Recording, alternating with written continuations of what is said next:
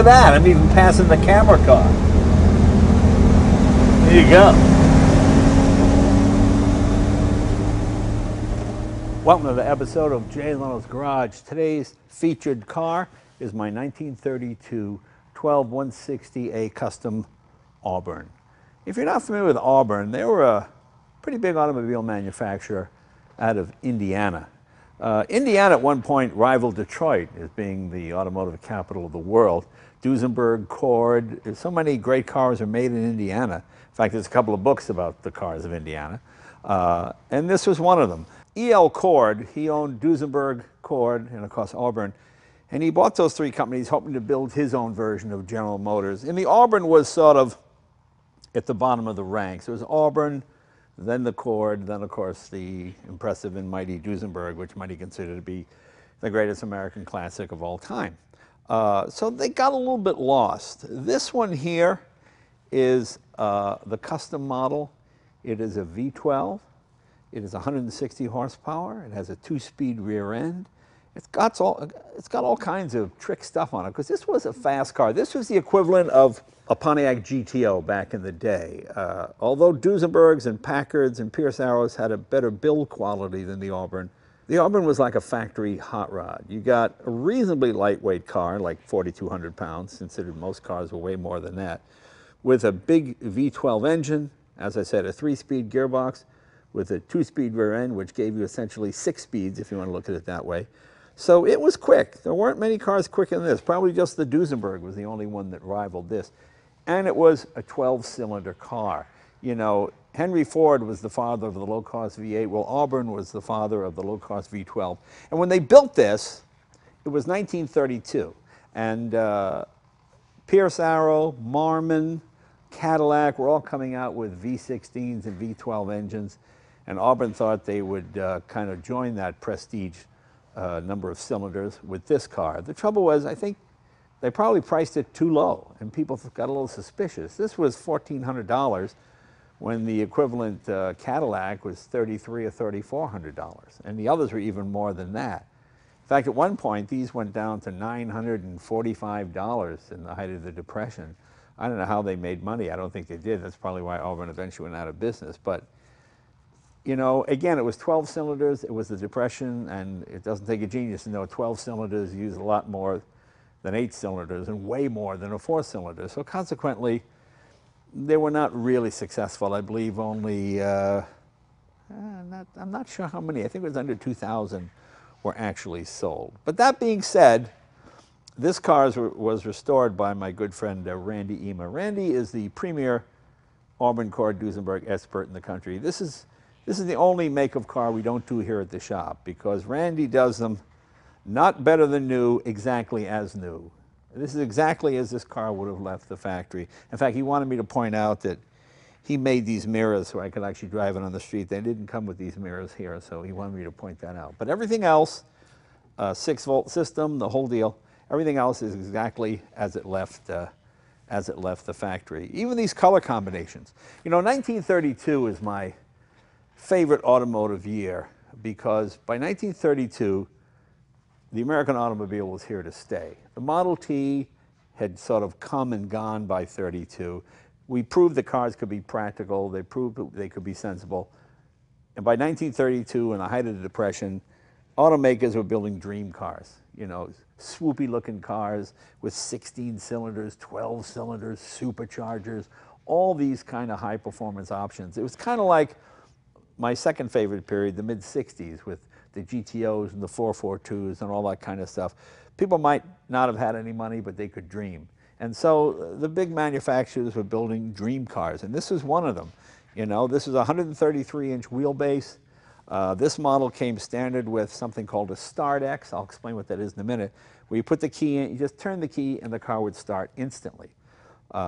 The idea being if the car ever stalled, the Start-X would automatically start it again, so you wouldn't get stuck on the railroad tracks or something of that nature. It came standard with ride control. It came standard with 2-speed rear end. It came standard with something called freewheeling. We don't have that anymore.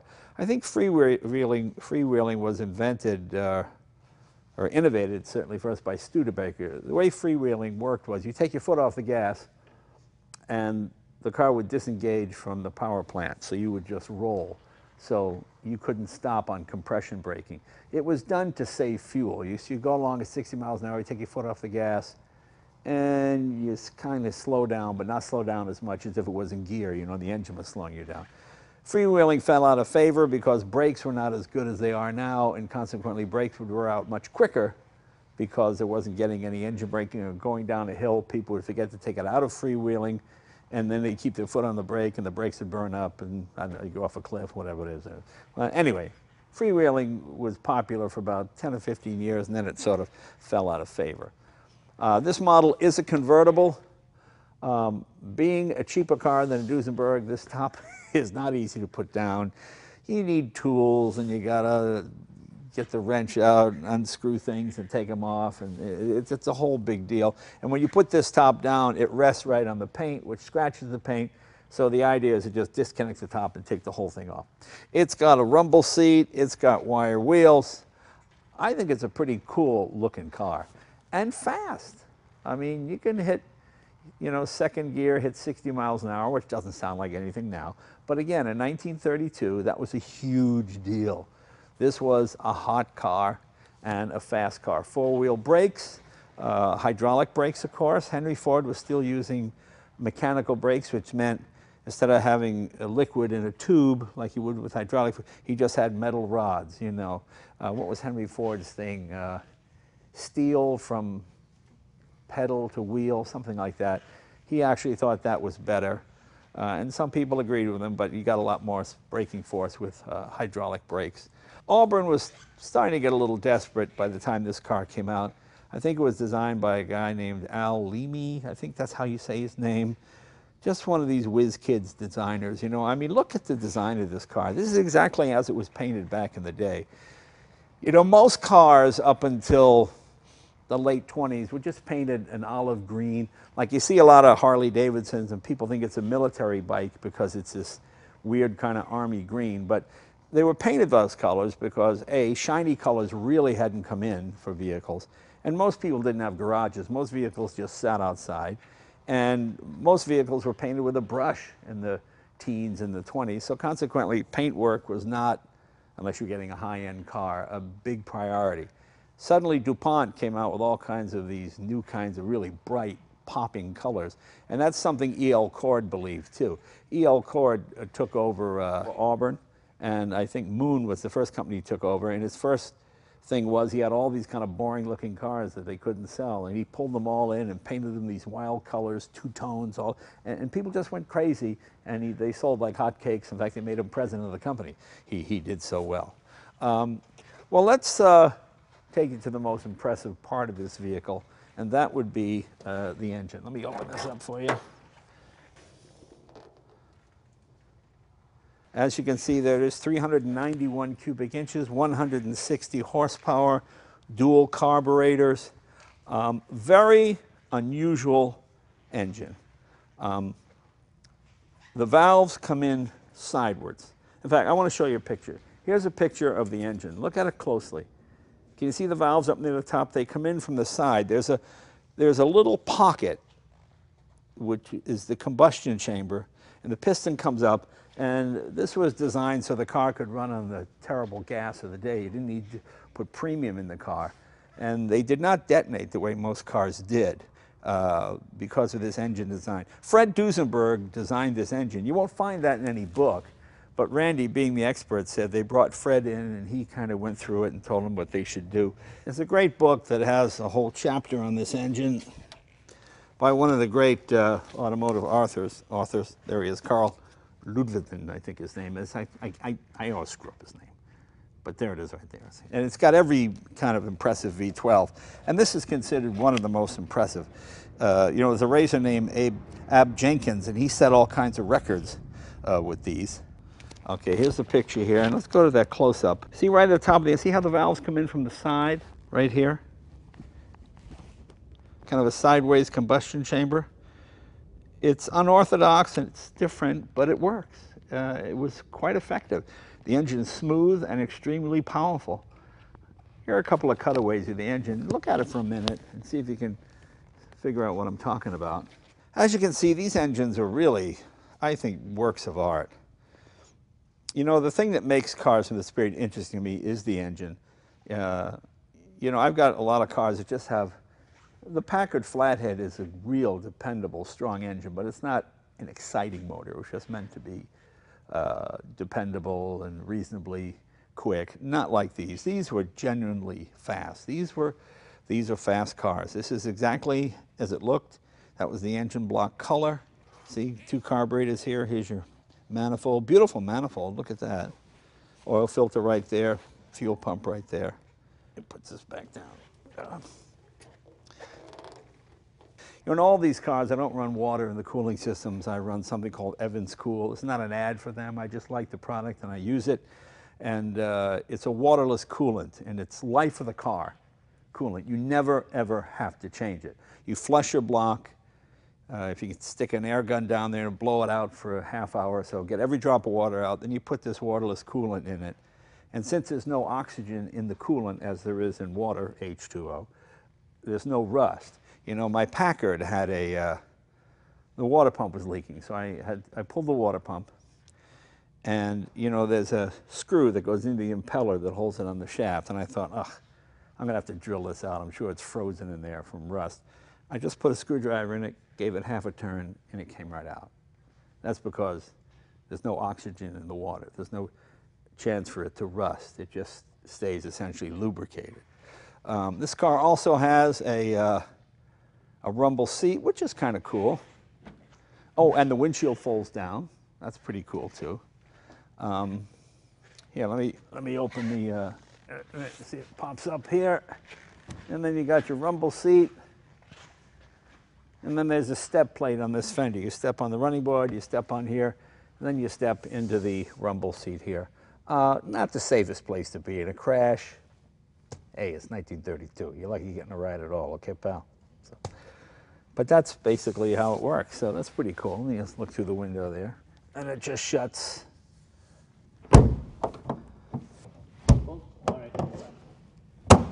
There we go. You say, if a Packard or a Duesenberg, you wouldn't have that problem. But hey, it's $2,000 cheaper, so what do you want from me? And you got twin tail lights, of course, which most people didn't have at the time. This is probably what the English would call a cad's car, you know. It looks like something a single guy would have to impress the ladies, and impress them it did, I'm sure. Come on, I'll show you the other side of the engine. Okay. And you got the other side here. The cool thing about this engine, it's somewhat symmetrical in that carburetor and everything on both sides. There's your Start X, as I mentioned before. Your Bajor oiling system, that's just lubricates. This is an on-off switch. That is not factory. That's just something we put on there. Every car you have, you want to put a battery disconnect switch in it. I'll tell you a story. A friend of mine had a Cord, and he took it to a restoration shop. And he left the door open like this, and there was a light bulb in the, in the overhead light, and the cover was plastic, and it stayed on all night. And the plastic got hot, melted, caught fire, and the car burned to the ground. So that's why you always want to put one of those on there.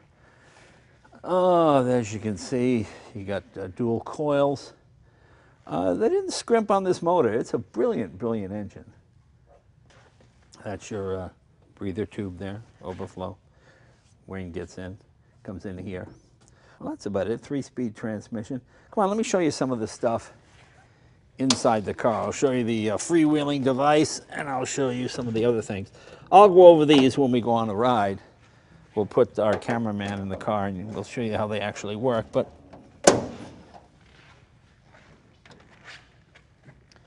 you know, one thing I always carry in old cars like this, a copy, or at least in this case, a reprint of the original owner's manual. Because owner's manuals in old cars are invaluable. They actually tell you stuff, how to adjust valves, spark plug gap, what tire pressure to use. You ever check the manual on a modern car? Do not drink contents of battery. Do not hit pedestrians when crossing the road. Stop when you see a stop sign. Just stupid stuff. This gives you actual information that you can use. So it's pretty good. Now I'm going to show you all these gauges and stuff a little bit later when we're on the road, but two of them you wouldn't be able to see when we're driving. This is the freewheeling. What this does is this disengages basically the powertrain from the car. So you just roll, you know, with no resistance at all. The advantage of that is you get to save gas. The disadvantage is, as I said before, it's a lot of wear and tear on your brakes. And this one down here, this is the exhaust cutout. It says for high-speed use. You pull this up and allegedly frees up a couple of horsepower, reduces back pressure, and makes the car a little throatier and a little noisier. That's basically what that says. So that's two of the options that were kind of unique to Auburn. Certainly the freewheeling. As I said before, the windshield folds down, which is really kind of cool.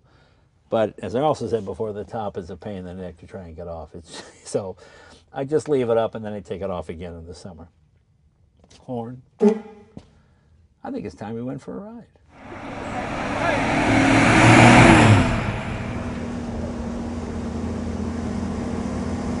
As I said before, this was a real hot rod of the period, you know. V12 engine, 2-speed rear axle, 3-speed manual transmission. This car was really fast. Don't forget, in the 30s, anything 0 to 60 under 15 seconds was considered pretty quick.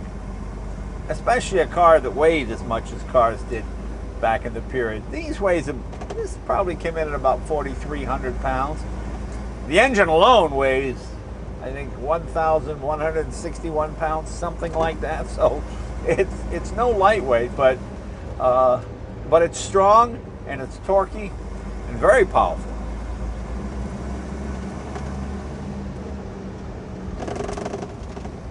This is my favorite kind of weather to drive an old car in California, when it's just kind of cold out, not freezing, but just kind of chilly. The engine seems to run better, and you get a little bit of that engine heat to keep you warm. You know, sometimes in California it gets so hot that the cast iron on these old motors, it just throws so much heat. You kind of wonder if you're doing damage. It's probably more psychological than anything else. But on a nice cool day, water temperature stays low. What am I now? 145, 150, so that's not bad at all. Good heavens, actually should be around 180. A little warm up nicely, the whole engine will sort of, it won't get that excessive amount of heat. It's not going to be at 200 or 212, you know. A lot of times the old cars, you always run the risk of boiling the thing over when you're sitting in traffic, especially LA traffic. So today is just a nice day. You get a little bit of engine heat coming through the firewall, keeps your feet warm with the window open. Not bad. Although this is a convertible, I like driving it as a closed car. It seems a little cozier. I love these wireless taillights. Take a look. Get a shot of the taillight. I recommend these for all antique cars or old cars that don't have turn signals on them. You don't have to run wires.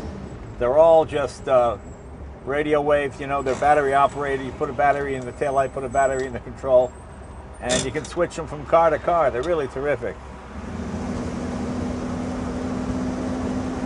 I'll reach down and open the exhaust and see if it makes any difference.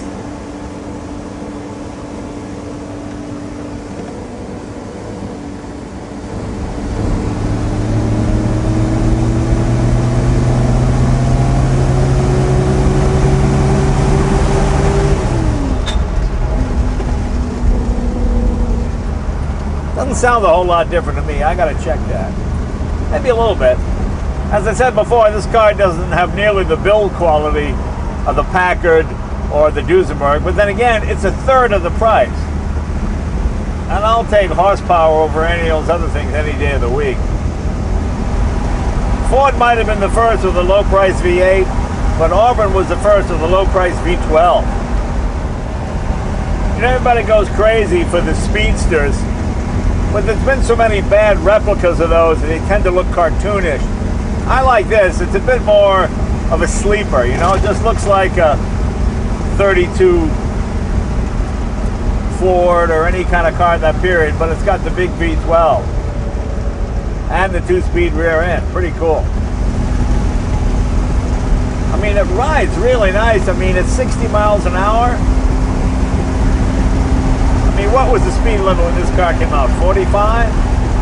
So cruising at 60, that's a mile a minute, as my dad would say. You see how Auburn was able to set so many speed records with this car. Ab Jenkins was the big racing driver of the day. He did the Auburns and the Cords and set all kinds of world records with these things. They were fast.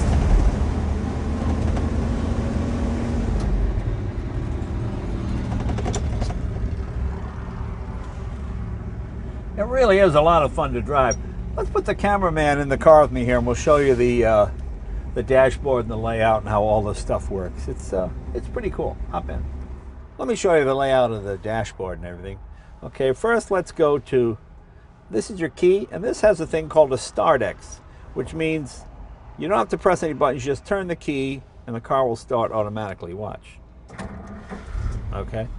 Now the advantage to that is, if the car stalls, the Start X will automatically start it again.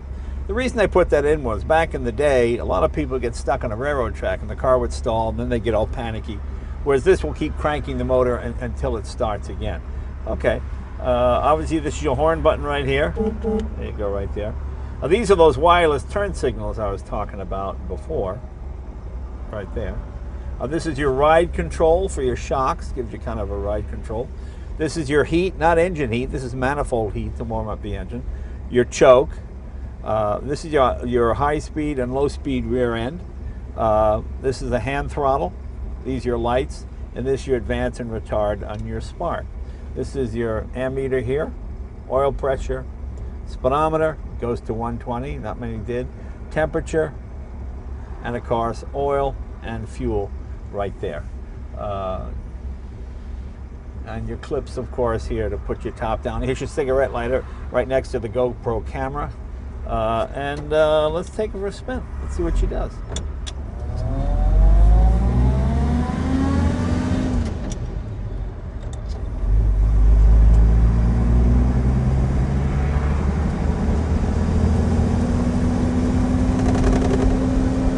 I know 160 horsepower doesn't sound like much nowadays, but back in the day that was quite a bit, especially in a lightweight or reasonably lightweight car like this.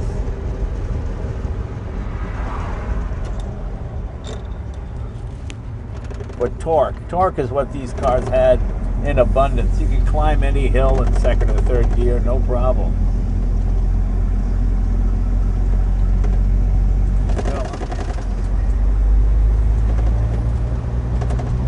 We'll take her up the highway and we'll show you how she cruises. Actually, very nicely. I mean, this is a real, for the time, high-speed automobile.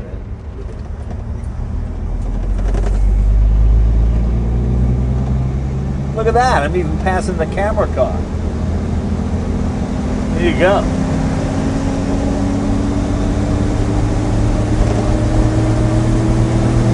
You can do 60 in second gear, no problem. Another feature you have in this car is freewheeling. You've got a second knob, looks like a shift knob on the floor. You pull that back and that disengages the drivetrain when you take your foot off the gas, so you can freewheel. The disadvantage is it makes you eat up your brakes because you're not getting any compression braking or engine braking. Freewheeling was a big fad beginning to about the middle of the 30s, and then they realized too many people losing brakes going downhill and stuff because they weren't getting any compression braking from the engine.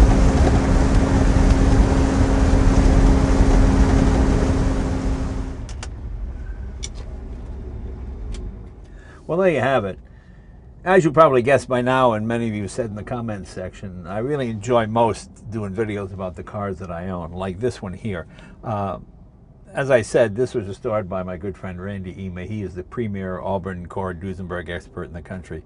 And he did it exactly as it left the factory. Not better than new, just as good as new. And that's what a real historian does. That's why I let him handle these, because he knows every aspect of these cars. And this really was an exciting period in automotive history. 1932, as I said before, was my all-time favorite year. This was as exciting as a GTO or a 350R Mustang back in the day, because once again it was the big engine with the high performance options like the 2-speed axle and all that kind of stuff in the medium priced or low priced car. You know, that was what made it. This put high performance into the reach of maybe not the average guy, but the little above average guy. The fact that ultimately wasn't success was probably, of course, due to the Great Depression. But that being said, it's a fun car to drive now. I really enjoy it. I'm going to hit my Start X now, watch it start up automatically, and pull it back in the garage. We'll see you guys next week. See you later.